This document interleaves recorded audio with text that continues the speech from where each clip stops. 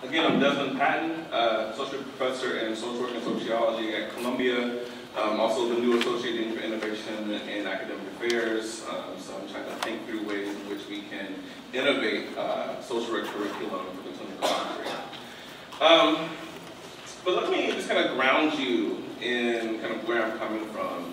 I did my PhD at U Chicago SSA, and I was doing a study looking at the transition to high school and also trying to understand how young, high-achieving Black boys navigate both violence and staying committed to their education.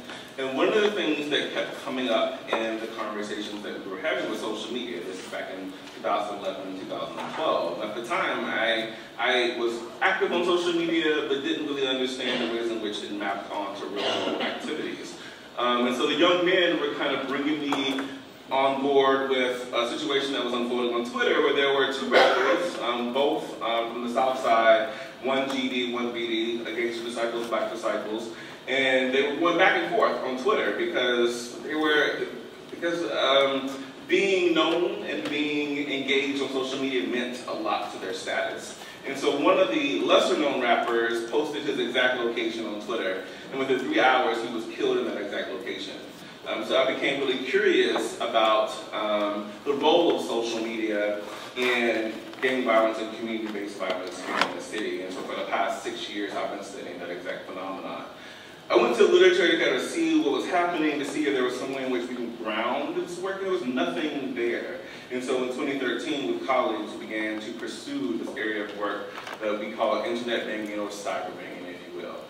So fast forward 6 years later, I'm now chatting with young people from Brownsville, East New York. And Brownsville, East New York is probably very similar to the south and west sides of Chicago.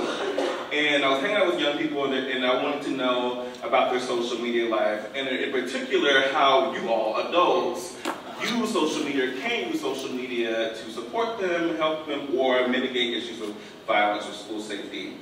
And what they told me was, I thought, really interesting. And so they said, you know, adults don't get what we do online. They don't understand our language, they don't understand the context, they don't get us. And I was like, well, that sounds normal, and sounds something we probably hear all the time. But then they said, if adults can keep us safe, if they can use social media to keep us from getting hurt, or harming others, or impacting our community, then we would be interested in that use. I said, okay, well, that's something that we can build on. So that's kind of my starting point. Today I'm going to talk about some of the work that I've been doing the last 6 years, and then if we have enough time, I'm going to demo an immersive simulation that I co-developed with young people from Brownsville, East New York. But before we go into all this research talk, how about let's do something interactive. So one of the things that's extremely important in my lab is to pay close attention to culture and nuance and context in social media posts. And so I want you to do the same. So this is a post that oftentimes shows up in the social media research that I do here in Chicago. And so 30 seconds, just with your neighbor, ask yourself, what is happening in this post? What is the meaning of this post? So take 30 seconds, talk with each other, and then we'll come back together.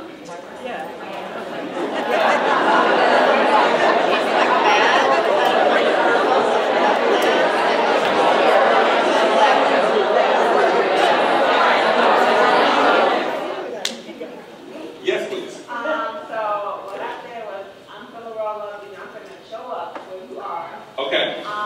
Either that's either I'm going to show up where you are as far as we're going to come together, or I'm going to show up because I'm going to beat you up. Okay. Or I'm going to roll up as I'm going to smoke the front. So. Interesting. And so what informed your interpretation of this post? How did you know how to make meaning of this post? Okay. Emoji? Me? Sure. Oh. Just context, because that's kind of what I hear people talk about. Got it. Because I kind of know the language a little bit. Sure. What would you want to know to be able to accurately understand this post? What would be important? Context? Emojis? I don't understand what they are. You don't get me one. And then what I got understanding from my colleagues, it's like, okay, so I can't understand the anger and then the crying and laughing along with it. It's like these two dichotomous ways of looking at it. So the reality is that it's super complicated without understanding the text and the emojis that are embedded within this post. Okay? Let me give you a bit more context.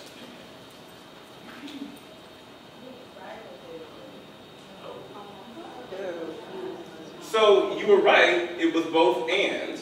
So the reality is that this post represented a host of emotions that oftentimes are not unpacked when looking at this post, right? So someone was grieving, someone was killed, and someone was smoking weed to make fun of someone that had been killed as well. But without understanding the hyperlocal context, without talking to people for whom understand where this comes from, getting anywhere close to this interpretation, the complexity of this interpretation, is extremely hard. Let's do one more together. So 30 seconds with your neighbor, what's happening in this post?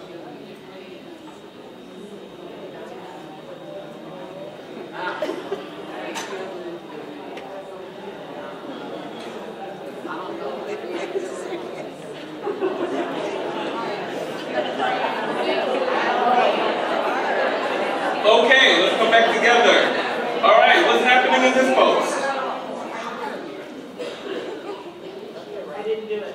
I didn't do it. I didn't do what? I didn't kill your friend. I didn't kill your friend. Okay. I don't know. Okay. Any other ideas about what's happening in this post? Yes. I didn't know if it was present tense. It could be like, we're not going to kill your friend. Okay. Okay. And if you saw this post, what would trigger for you in your position? Say it again. Kill. Kill. Okay. Anyone else? Someone's dead and someone else is being blamed for it. Someone's dead and someone else is being blamed for it. Okay. So it feels like this, it sounds like this might be hostile, something you might be concerned about, something you might want to get additional information about, right? Okay. Let's give you more context. So this is a lyric from Little Dirk. And this is a young man traveling from his Northside High School back home to the South Side, liked the lyric on the L, posted it on social media.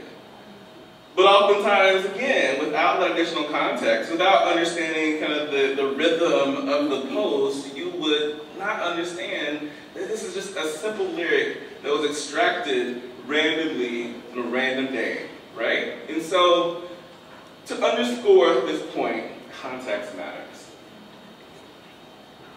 So why does context matter, right? So let's just first kind of ground ourselves in what social media is, because we may not all have the same understanding. So social media, the general definition that I use is a collection of kind of 2.0 applications involving user-generated content, user profiles, and the connection of those profiles in a social network like Facebook, Instagram, Twitter, Snapchat.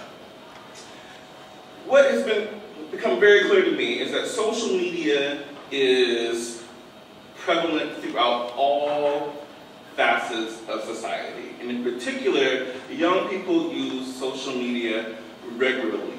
It is as common as brushing their teeth.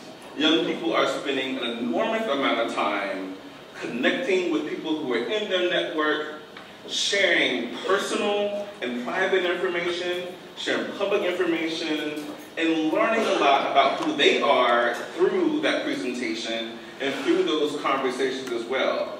And they're very careful about how they curate their identity. What I love about social media is that you really get to see the possible selves of a person. And so if I ask you to fill out a survey or conduct an interview, I may get one facet of who you are.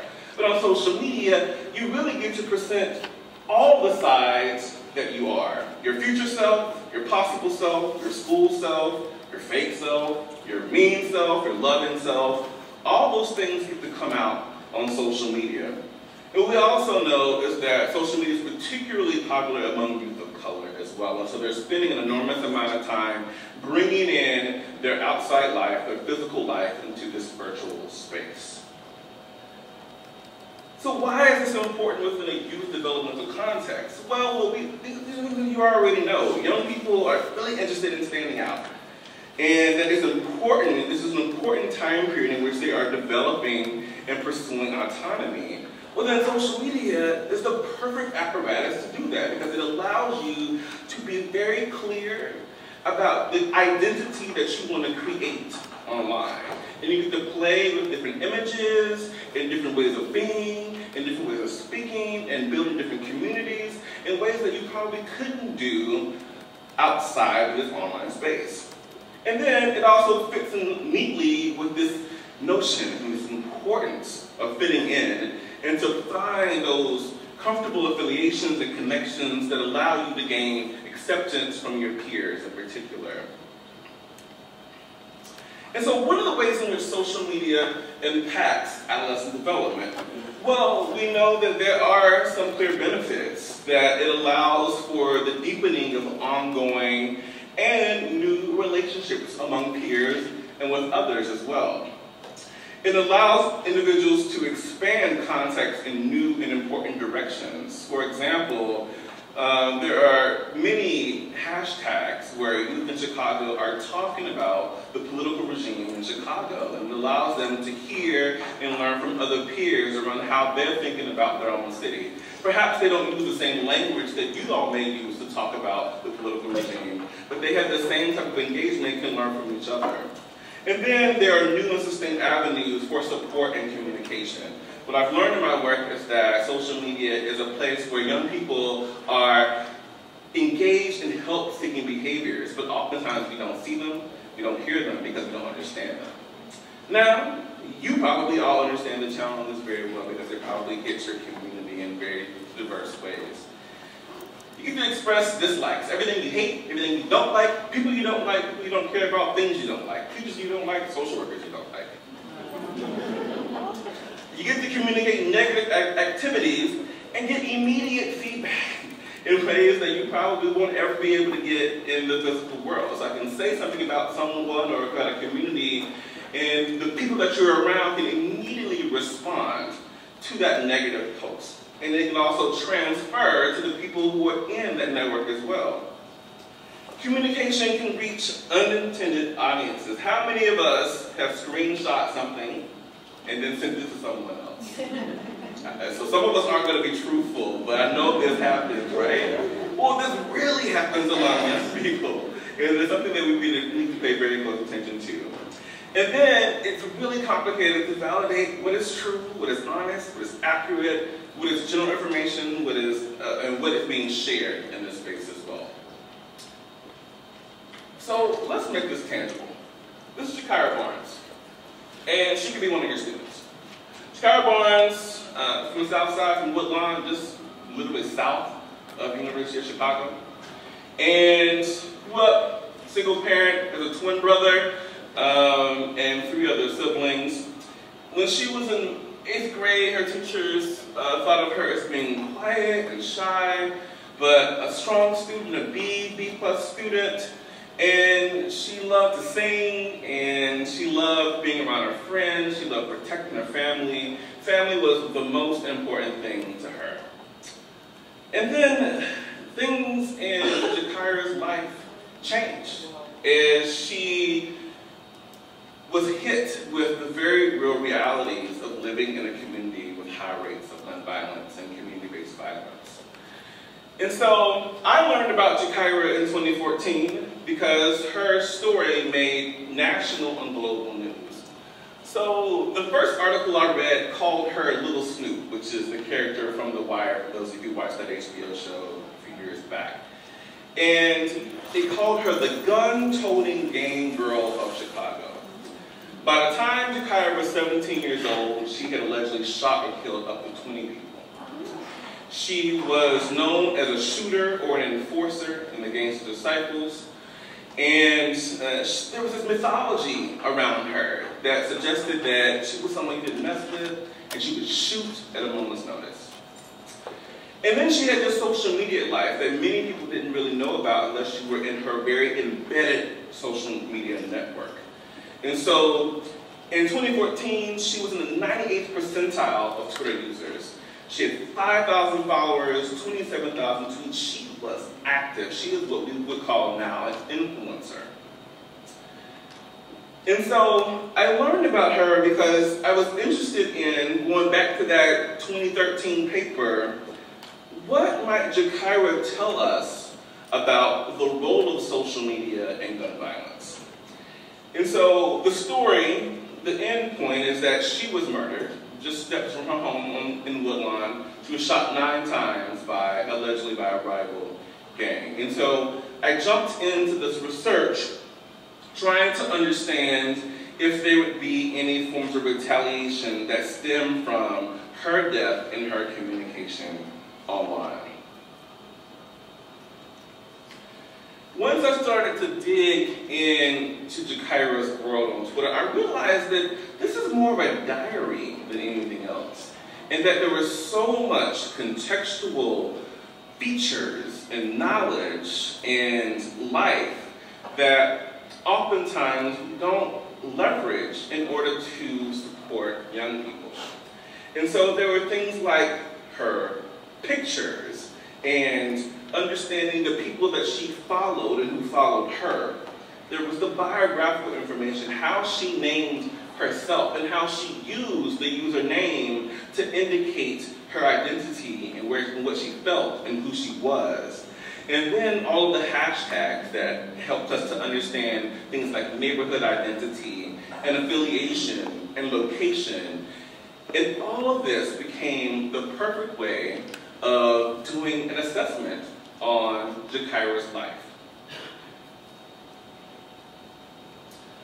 And so then we started to pour through her Twitter account. And there were some really important patterns that availed themselves as we began to look a bit deeper. Now, let me be really clear. When I started this work, I was only thinking about Jakira as someone who aggressed, someone that was looking to do harm.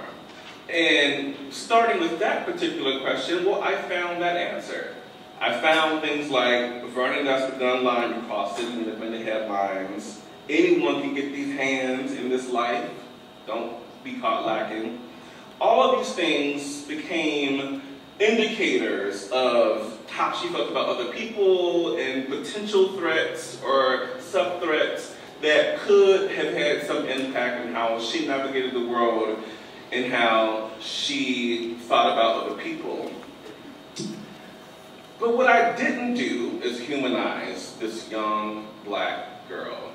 I didn't see her for who she was. I didn't see her as a child. I didn't see her as someone who loved. I didn't see her as someone that cared about all of the things we all care about. But what she did is provided a Twitter account that allowed me and forced me to reckon with her humanity. It smacked me in the face. And then when I opened myself up and allowed her to come through, then I saw trauma. Then I saw stress. Then I saw pain. This woman, the gun-toting gang girl, allegedly killed up to 20 people, said things like, "My struggle ain't been told. My blood left them in the cold blood. On foreign in the ox kill my bro. She was impacted by these deaths every single time they happened. And they happened to her often because of the context in which she lived in. She felt deeply, and she didn't have a problem with being extremely vulnerable within a context where vulnerability can get you killed. And so Jakira has been the forefront of the work that we do in the Safe Lab. And so we are an interdisciplinary group of folks. Social workers, young people from Chicago, formerly incarcerated folks, formerly gang-involved folks, electrical engineers, data scientists, computer scientists, and we are all working to develop computational tools so that we can extract this very real contextual understanding of human behavior that unfolds on social media and to use it to support the work that folks are doing with violence outreach, in social work, and in mental health. But as you might imagine, and what you all experience, we don't know what the hell young people are saying online. And that is the starting place, right? And so we got all excited that we were going to use all these amazing data science and technological tools, but they didn't work on this context at all. They don't work when they don't grapple with human language in ways that are nuanced and that are situated within a particular environmental context. And so we decided to create our own methodology because we wanted to make sure that we privileged culture and that we privileged the true narratives that are unfolding in this space. We want to make sure that we didn't miss that when analyzing this data. And so we created CASM, which is the Contextual Analysis of Social Media Posts. And it is a set of procedures that allow us to look systematically and structurally within Twitter, social media, context, and posts to make sure that we are bringing all these contextual features into the application, into an application with machine learning and artificial intelligence. So I'll talk a bit more about that soon. But none of this is possible without domain experts. These are young people who live in the communities in which the social media data comes from. Young people who have an understanding of culture and the context. And so these are folks who are from Chicago. And so we partnered with the YMCA here in Chicago, and we identified young people that were interested in internship possibilities, who wanted to give back to their community, and who were interested in issues of safety in their community. So we spent an academic year with them, coming back and forth from New York to Chicago and hiring mentors to support their, what we call, annotation of social media data, and for them to inform the approach in how we look at social media data. Without their expertise, and let's be clear, it is expertise, we would not be able to develop any type of artificial intelligence that could work in this space. So let me show you the kind of work that we're able to do with this expertise. So we created an annotation system that allows us to look at social media data. So we created a data set that started from Jakira Barnes. We pulled all of her top communicators, people that she had the most mentions and replies with, and we culled it all in a corpus of data, which then created a data set of 9,000 users and around 2 million tweets. And so our system that we created, we randomly select social media posts to review. And so what happens is that we ask annotators, so we have domain experts and we have social work students, and then we ask them to look at a social media post without any context. And so this particular example, I've been up for like 3 days straight, sad face emoji, kind of like, oh my God, face. And then in this baseline interpretation, don't get a lot. The annotator tells us he hasn't slept in days. Well, you kind of already get that from looking at the post. It's not really helpful information. So then we say, well, let's systematically look for context. And so we ask them to look at the original social media post, so we have a direct link to that post. We give them web-based resources, things like hip-hop wiki, so that they can have additional context around how to look at words and lyrics and things like that. Go back to the author of the post. We look at the peer network. The peer network is extremely important because someone might be performing toughness and identifying as being a part of a tough crowd or being part of an in crowd. But if you look at the network, they're following Disney characters. So it's not really mapping up in terms of where they actually are connected.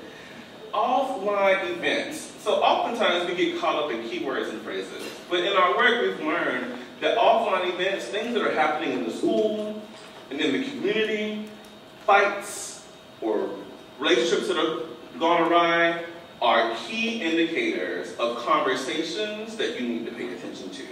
We look at the virality of the post. How far reaching is it? Is it gaining traction? Is the person that's posting an influencer? And who is engaging with that post? So now the annotator's done all that work. And then we say, go back to that post again. Now what do you have to say? And now the annotator says, the user is saying that he's been up for 3 days straight, most likely meaning he hasn't slept for 3 days. This post comes days after his friend was killed. This user may be having difficulty sleeping because of his friend's death. He includes a persevering emoji and a flushed face emoji. So this context is richer, more robust, and more helpful in terms of creating computational tools that can think like young people, that are more accurate, that are more culturally reflective of the experiences of these young people. And so in our work, we have focused on two sets of psychosocial codes, grief and aggression, because when we did our analysis, we found that grief and aggression were highly correlated, and we also found that grief and trauma oftentimes precede more aggressive posts. That means that young people, traditionally in our Chicago sample, were using social media to get help, to process trauma, hurt, pain, the things in life that weren't going well. They wanted to process it, they wanted a space where they could just be. And then, over time, we saw a 2-day window as that post and the posting behavior became more aggressive as other people, other peers began to interject and intervene in how a young person was processing. And so it creates this complicated grief pattern where young people think that they're getting help they're seeking help, but then can't fully get to where they're trying to go because everyone else has something to say, makes fun of them, or can interpret what they're doing or saying in a vastly different way. And then we have a set of other behaviors that are categorized as other because the complications with doing work in computer science is that it likes binary classifications. And so it's not always easy to include all of those important human elements that you all would be interested in the classification. So we have to do things in twos. We're working to unpack that in more rigorous ways. And then lastly, before we even send this off to our data science colleagues, we're then trying to understand disagreement. And so we ask those domain experts and our social work students to compare and contrast how they're thinking about these posts. And we've learned that the domain experts have much more backstory. They understand the patterns, they get the people, they understand gestures and ways of being that our best social work students just wouldn't know because they don't have that contextual understanding. And so we then hand off these contextual labels. So we've labeled the social media data now. So now we've placed aggression or grief or other on tons of social media posts. And then we want to say, well, can I look at millions of posts or hundreds of thousands of people? And in order to do that, you need an automatic system that allows you to do that. And so we partnered with two professors at Columbia, Kathy McEwen and Jifu Chang, that use natural language processing and computer vision. And so what we've done so far is that we have ran a set of experiments where we use natural language processing to automatically identify grief, aggression, and other in Twitter feeds. And what we have found is that this is really hard. And so initially, in our first experiment, our accuracy was around a 60% rate, meaning that we could automatically identify grief and aggression 60% of the time correctly. And then we started to realize that we really need to bring in human rationale and a read of these cultural understandings. And once we added that human rationale piece, that context piece, that piece that a social worker could provide, it then advanced the accuracy to around a 71%. And so we will never be at 100% because the reality is I'm never going to really understand what you meant when you posted that thing on Facebook, but we can get close to it. And then that's why it's important to keep humans in the loop in this particular type of process, because then in that 30% range, you can provide an error analysis for why the system is getting it incorrect as well. And you can then activate using your own expertise on when to move on something and when not to move based on your day-to-day. We also have employed computer vision. These are the pictures and the videos that sit on social media as well. And what we've learned is that computer vision is really good at finding things like substance use. So in this picture you see lean and you see weed. And it's really good at identifying aggression. Things like guns that may show up in pictures often. But it's not so good at understanding grief. And so the natural language processing tools are much better at identifying grief. So you are probably sitting in the audience saying, this is like Minority Report, this is Big Brother, like this is scary, like what are you doing? And those are all the concerns that I have too. And we think every single day about the use of these tools in the communities that you work in, the communities that you're a part of. And so we try to create a set of procedures to keep identity safe. And so we have really robust agreements with our annotators, with anyone who wants to use our data to make sure that they are not linking personal identification with a social media post, that they're not even looking at social media posts in public spaces, that they're not talking about what they're seeing online outside of the research context. The images that you see are not images from our data set, they're from a stock picture group on Google, so we don't use real images from our data set when presenting. And the only time we present actual posts is with Jakira because her story was headline news, and so didn't make sense to hide her persona. But any other tweet that you see, we will never give you the exact tweet. We will modify it so that you can't go back and look for it on Google search. And so our goal is to then create platforms for outreach workers and social workers to be able to leverage social media in real time to support their efforts.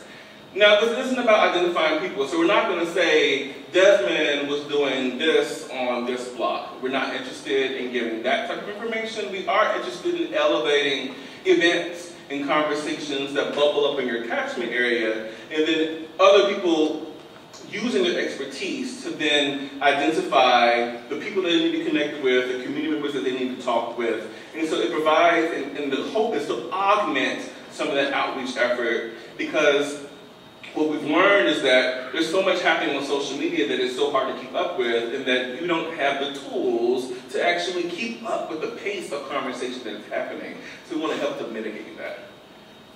But there are issues, right?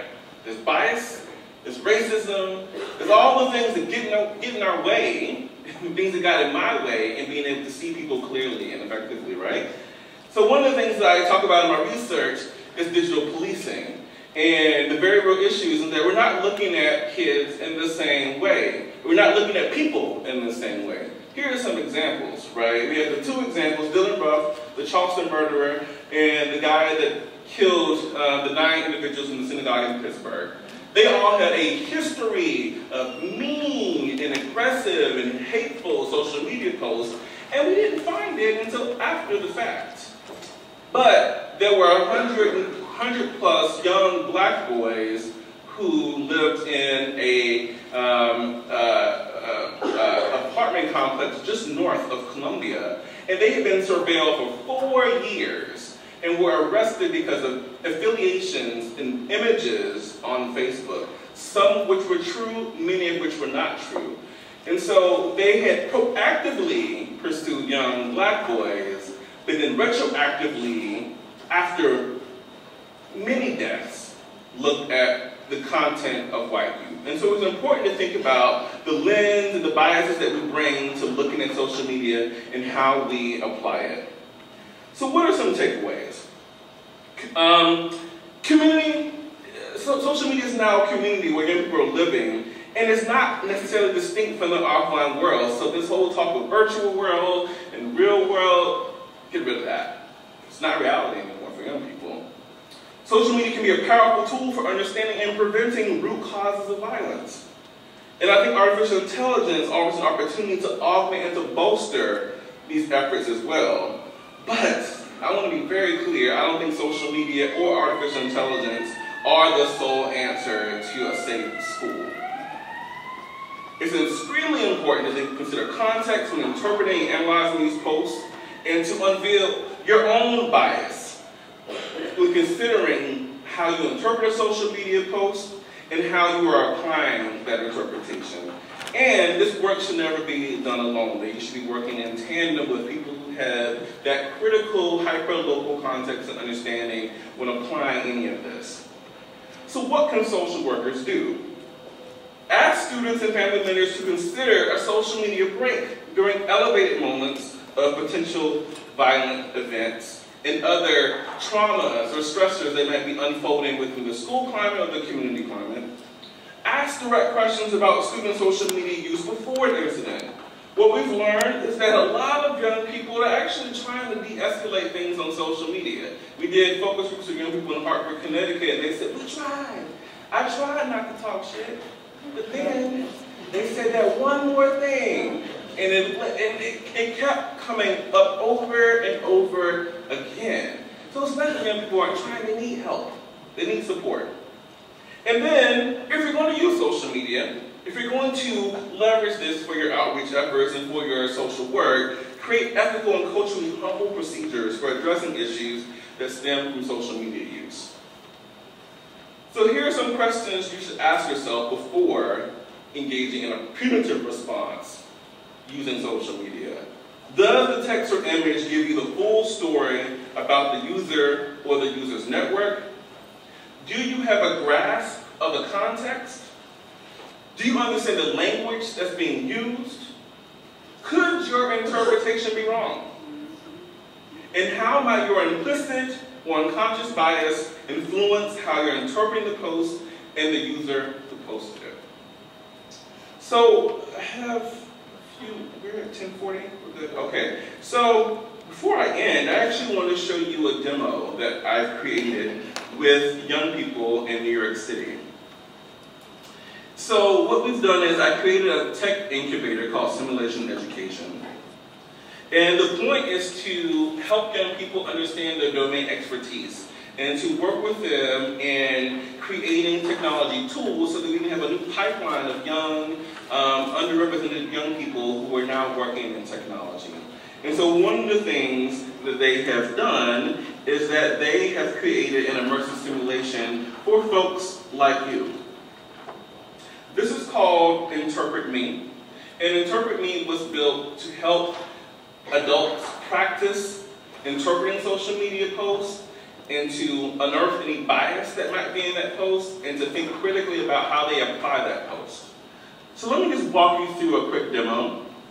So this particular, we have 4 areas that we're working on now. I'm going to show you our law enforcement simulation.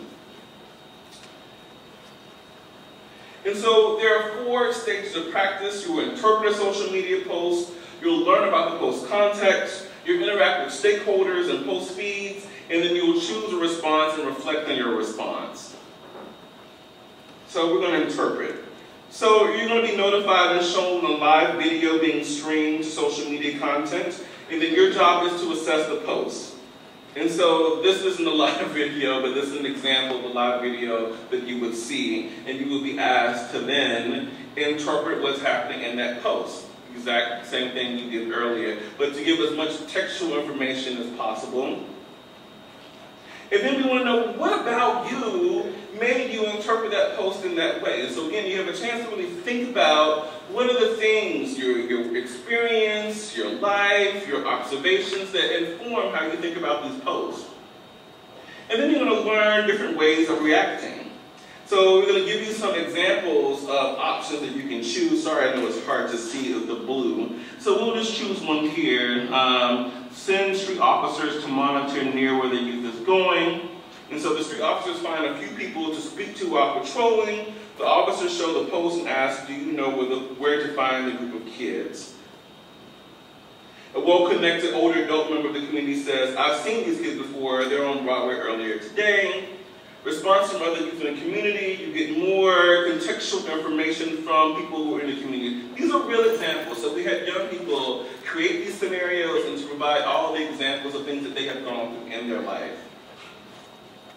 And then you have options, and so you can learn more about different ways in which you can interact and react to these posts. And then you have an opportunity to either learn more or to explore other learning options.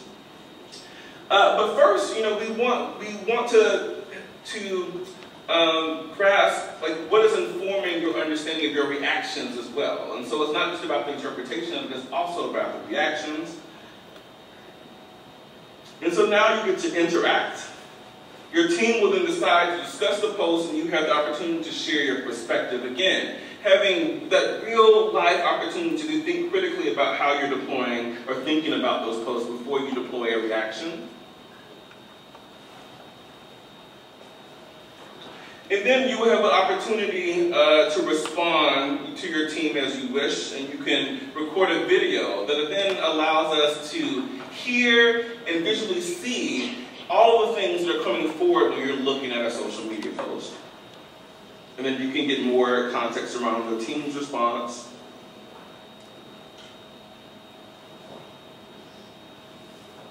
And then you have a chance to respond again. And then you have a final response. So before you are finished, you will then be asked to provide one more chance to react and interpret what's happening. And most importantly, brainstorming other opportunities for intervention. What could you have done differently? Who might you want to get involved? And who might be most useful in moving forward with how you use social media? And how do you think about identity? How do you think about things like race and gender of the poster, and how that affected your interpretation of the post that you navigated through the simulation? And then what have you learned or taken away from the simulation as well?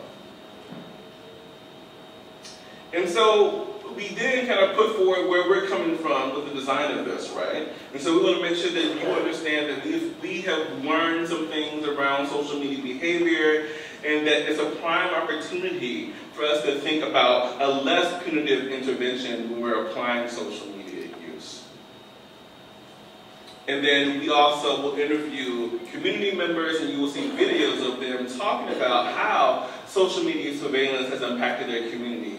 So you get all this information in terms of helping you to think about how you will critically use social media in your workplace. And so that's the end of the simulation, and that's the end of my presentation. Thank you so much.